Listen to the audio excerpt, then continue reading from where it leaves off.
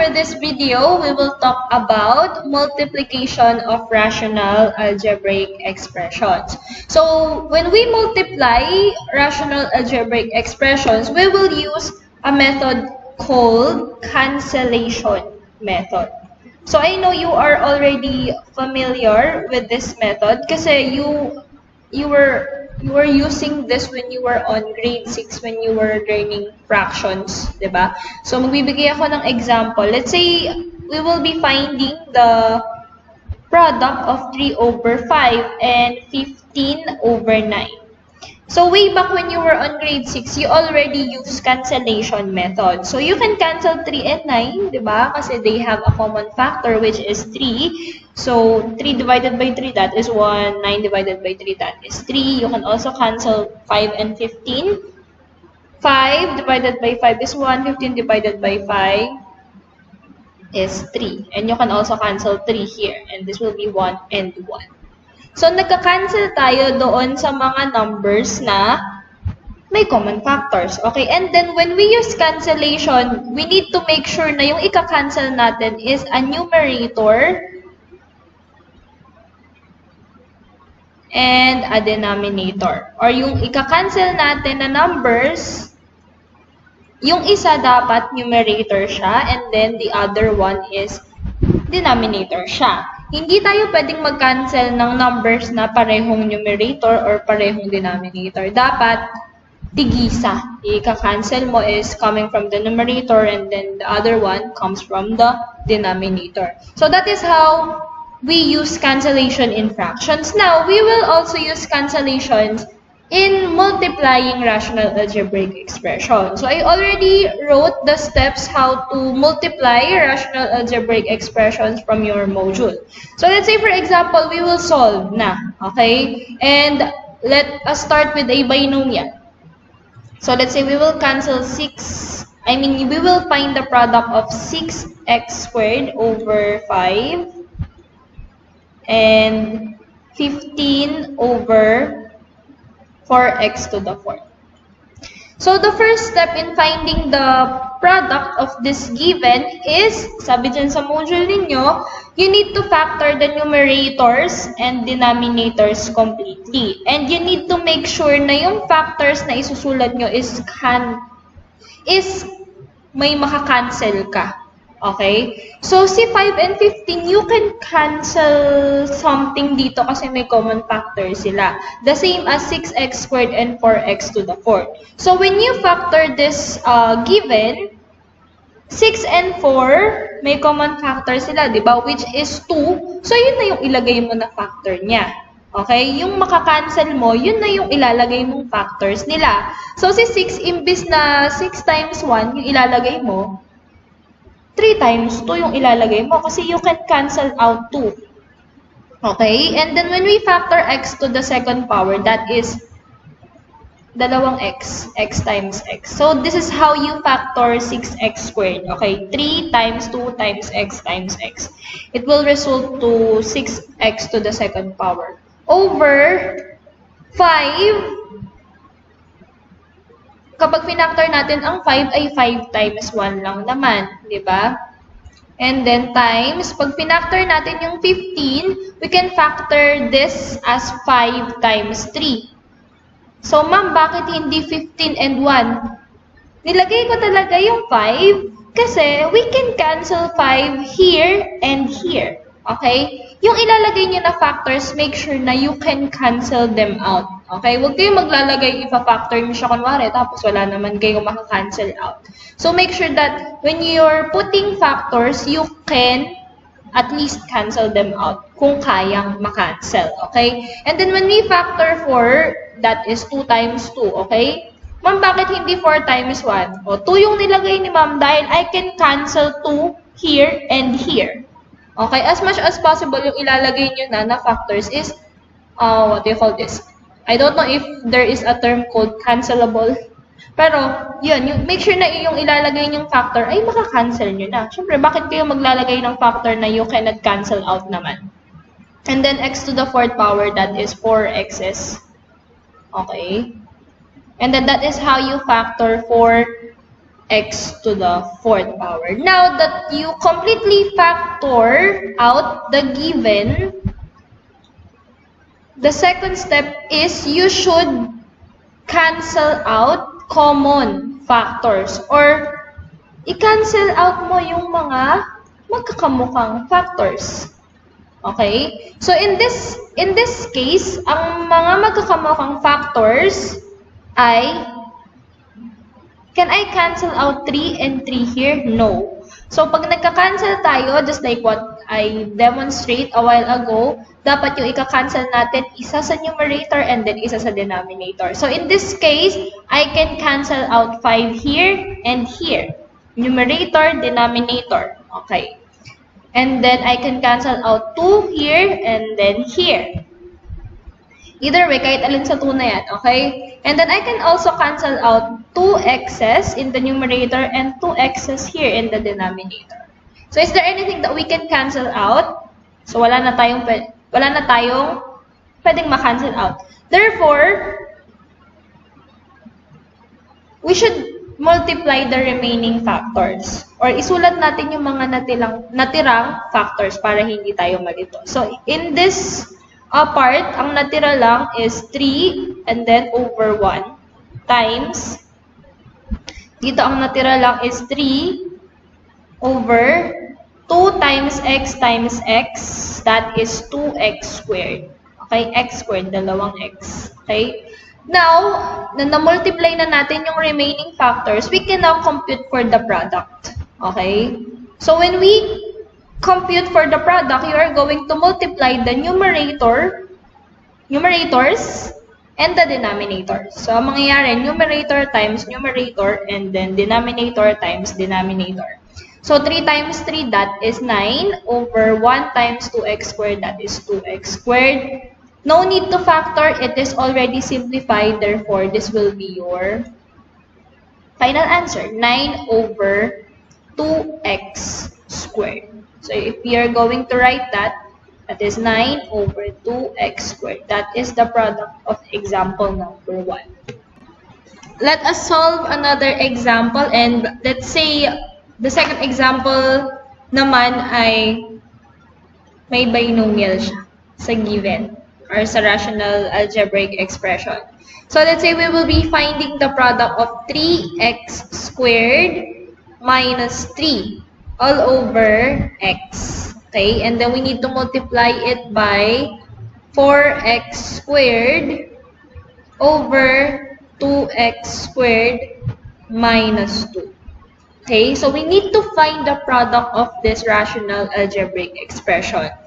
So using the steps that we applied a while ago, so first that you need to do is to factor the numerators and denominators and make sure that the factors are cancelable or pwede nyo i-cancel. Kung merong word na cancelable, that will be it. Okay? If wala, so that's just my make of words. So if we factor 3x squared minus 3, you can factor it using factoring polynomials with the common factor.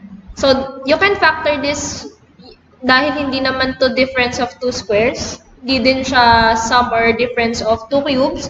So the only thing that you need to do is to find its common factors, okay, for you to factor them. So ang common factor ni 3x squared and negative 3, or let's just disregard muna yung sign, okay? 3x squared and 3, ang common factor nila ay 3, okay? So 3, and then you need to divide this common factor to each term of the given binomial. So 3x squared divided by 3, natira na lang si x squared. And then just copy the sign. So minus 3 divided by 3, that is 1. Okay? Over x, we cannot factor x. This is it, no? So leave it as it is. Times 4x squared, we can still factor this. So pwede natin i-factor as, what do you want? 2 times 2 times x times x. Okay? And then all over 2x squared minus 2, you can also factor this katulad ng ginawa natin kanina kay 3x squared minus 3. Dahil hindi naman to difference of 2 squares, hindi naman din siya sum or difference of 2 cubes. So we just need to get the common factor and divide the common factor to each term in the given. So common factor ni 2x squared and 2 is 2, and we need to divide 2 to each term in the binomial. So 2x squared divided by 2, the answer is x squared. Copy the sign. 2 divided by 2, that is 1. So this is what you will get after factoring the given. So now that you already factored the given, you just need to cancel out common factors. Okay? So you can cancel out x squared minus 1 in the numerator and 1 in the denominator. You can cancel out x here and x here. You can also cancel out 2 here and 2 here. So, is there anything that we can cancel out? Wala na tayong pwedeng i-cancel out. Therefore, we just have to multiply the remaining factors. So, dito natira na lang sa kanya is 3. Okay, over. Dito, wala nang natira sa kanya. Kapag wala nang terms na natira, sa numerator or denominator, that is automatically equal to 1. So, 3 over 1 times this 1, 2 times x, the answer is 2x over, dito din wala nang natira, so this will be over 1. And then, we need to multiply the numerators and denominators for us to be able to find the product. Okay, so 3 times 2x, the answer is 6x. 1 times 1, the answer is 1. 6x over 1 can be simply written as 6x, okay? And this will be now your final answer. So the product of example number 2 is 6x, okay? So another example na may binomial yung given, let's say we have example number 3, okay? And then, let's say we have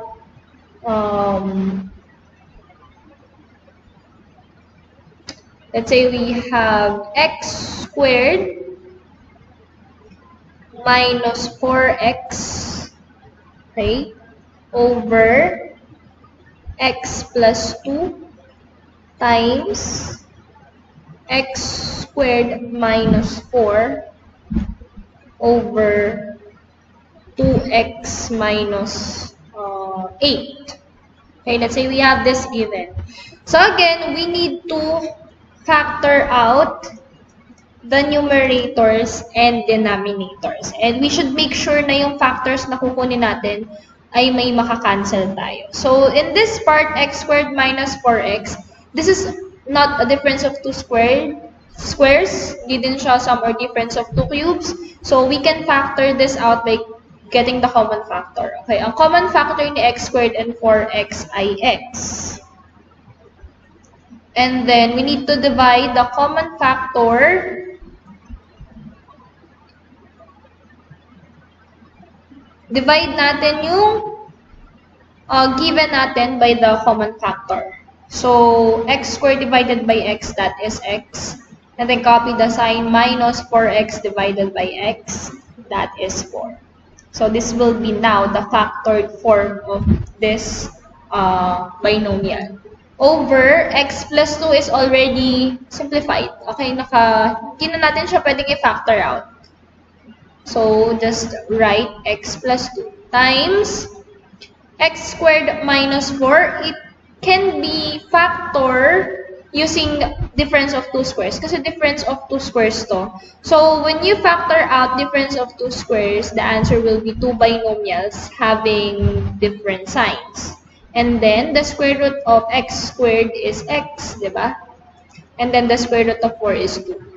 So, that will be the factors of x squared minus 4. Quantity x plus 2 times quantity x minus 2. All over 2x minus 8, this is not a difference of 2 squares. Hindi din siya sum or difference of 2 cubes. Therefore, you should get the common factor for us to factor this out. So, ang common factor ni 2x and 8 is 2. Okay? And we need to divide the common factor to each term in the binomial. Okay, 2x divided by 2, the answer is x. Okay, and then copy the sign minus 8 divided by 2, the answer is 4. Now that we factored out the numerators and denominators, we should now cancel common factors. So I can cancel x minus 4 in the numerator and the denominator. I can also cancel x plus 2 here. And then meron pa, there's no more. No, that we can cancel out. So ang natira na lang dito is x. Dito ay wala na, so that is over 1 times. Natira dito is x minus 2. Okay? And then dito ay 2. So now that we rewrite the remaining factors, we can now multiply or find for their product. So x times x minus 2, that will be x times x minus 2 over 1 times 2. But then it is not yet finished. Okay? You need to distribute x kasi you need to multiply, diba? So x times x, that is x squared, and then x times negative 2, the answer is negative 2x all over 2. So this will be now your final answer, and that is the product of example number 3. So the product of example number 3 is x squared minus 2x all over 2. Okay, now, of course, we need to level up. How about if the given has a trinomial? Okay, so you're going to use your knowledge in factoring trinomials when the given has a trinomial. So let's say we have this example. We have y squared minus 2y minus 3 over y squared minus 3y, and we need to multiply this by y squared plus 2y over y squared minus 4. Again, we need to factor the numerators and denominators. So dito, kapag finactor natin si y squared minus 2y minus 3, the answer will be y minus 3, or quantity y minus 3 times quantity y plus 1. This is factoring like general trinomials. Okay, factoring trinomials. So you need to know that. Okay, dapat alam niyo na 'yan. And then over y squared minus 3y, this is not a difference of 2 squares, hindi din siya sum or difference of 2 cubes. We can factor this by getting the common factor. Okay, so ang common factor ni y squared and 3y is y. Okay, and we need to divide y to each term in the binomial. So y squared divided by y, the answer is y. Copy the sign, minus 3y divided by y, the answer is 3. Okay, and that is the factorization of the denominator. And then this one, this is also not a difference of 2 squares. Hindi din siya sum or difference of 2 cubes. So we need to factor this by getting the common factor. So ang common factor niya is also y. Okay? So we need to divide y to each term in the binomial. So y squared divided by y, the answer is y. Copy the sign, plus 2y divided by y, the answer is 2. All over, this denominator is a difference of 2 squares. So when we factor that out, the answer will be y, quantity y plus 2 times quantity y minus 2. Now, that will be the factors.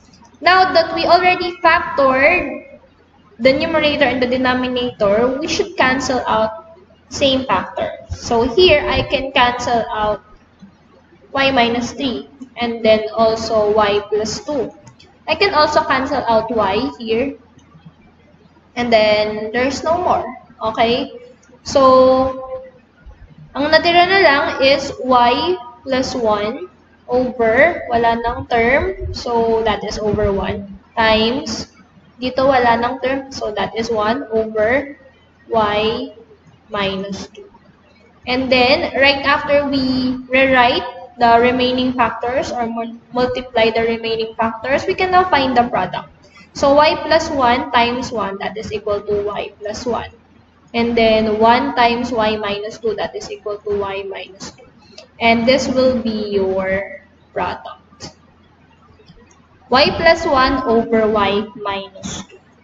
Okay, that is your product.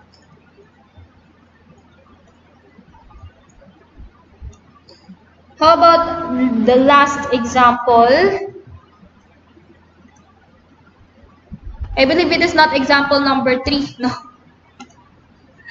So, example number 4 na tayo. 4. Tama ba? Yes. Yeah, we are in example number 4. Sorry for that. And we will move on for the last example, which is example number 5. And then let's say we have a trinomial. Okay? So let's say we have x squared minus 16. And then we have 2x plus 8. And we need to multiply it by x plus 4 over x squared plus 8x plus 16. Okay? So, again, we need to factor out the numerators and the denominators. So, when we factor this numerator, which is x squared minus 16, this is an example of a difference of 2 squares. So, when we factor it out, the answer is x, or quantity x plus 4 times quantity x minus 4. Okay, all over. Ito, we can factor it out by getting the common factor. So, ang common factor ni 2x and 8 is 2. And then we need to divide the common factor to each term of the binomial. So, 2x divided by 2, the answer is x. Copy the sign. Plus 8 divided by 2, the answer is 4. Okay, and then times x plus 4 is already simplified. Or naka-factor na. Hindi na natin siya pwede i-factor out. Over this trinomial, we can still factor it out. The factors are quantity x plus 4 times quantity x plus 4. By the way, this trinomial is an example of a perfect square trinomial. But then, pwede kasi natin siyang i-rewrite as, di ba, magkamukha lang naman yung factor niya para yung x plus 4. Pwede natin siyang i-write as this. Kasi perfect square trinomial siya. But then, we cannot cancel out quantity x plus 4 squared. Diba? Wala namang quantity x plus 4 squared dito sa mga factors. So, therefore, if that is the case, kaya nga sinabi ko kanina, you should factor it out completely. As much as possible, yung factor na ilalagay mo ay makakancel mo. Kapag kasi ito yung factor na nilagay mo, which is, yeah, the correct factor of this trinomial, kasi perfect square trinomial to, hindi mo siya pwedeng makancel out. Kasi kailangan, itong si x plus 4 dito sa kabila, may square din dyan. Eh, wala siyang square dyan. So, therefore, we should rewrite this as this. In short, we should expand the factor as much as possible para may ma-cancel out tayo. So now, pwede na natin siya i-cancel out. Pwede natin i-cancel out si x plus 4 dito. Okay? At the same time, we can cancel out x plus 4 here and here. And ano pa pwede natin i-cancel out? Wala na tayong pwedeng i-cancel out. Therefore, we should rewrite the remaining factors. So here, ang naiwan na factors is x minus 4 and then over 2 and the quantity x plus 4 times, wala nang naiwan, so 1 over 1. So now, we can now solve for the product. So x minus 4 times 1, the answer is x minus 4. And then here, 2x plus 4 times 1, that is 2 quantity x plus 4. But then, we are not yet finished. Okay? So, kailangan natin i-distribute si 2 to each term in the binomial. So, we have x minus 4 over 2 times x. The answer is 2x. And then, 2 times 4. The answer is 8. So this will be now your product. Okay, so the product of example number 5 is x minus 4 all over 2x plus 8. So that is how you find the product, or that is how you multiply rational algebraic expressions.